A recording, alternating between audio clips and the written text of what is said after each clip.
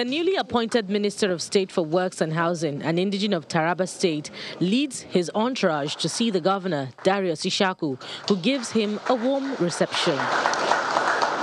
The governor mentions his concern over the federal government's duplication of road projects already executed by the state, for which he is still awaiting reimbursement. Why should you award a contract that has been finished? I need somebody like Mazu there. I pick my phone. Mazu, go to your minister, your colleague. Tell him that they are doing the wrong thing. You can't award a contract on contract. They should reimburse me. Let me pay this contractor to continue that road from Sariti to Gembu. Last 4 years ago, the whole mountain was washed, the road down at Lakavri. I paid billions of naira to do an emergency road, to fix the road. Up to now, I have not been reimbursed. And now you have money. You are re-awarding the contract, which you shouldn't.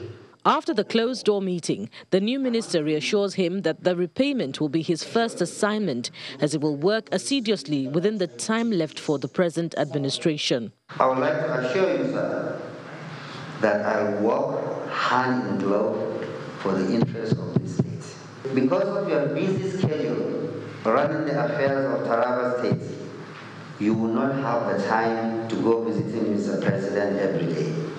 But I will be your legs, your eyes, and your hands. I shall consult you constantly.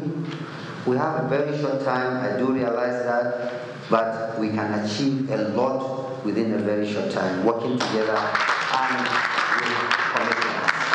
It is this working together with commitment that I've come to assure you today, sir. And please, sir, take it to the bank, Your Excellency, that I am yours to be used for the interests of Taraba as you deem fit. With this meeting between the governor and the new minister from different political parties, residents will expect the cordial relationship to be reflected in their actions, which means more developmental projects in the interest of the people.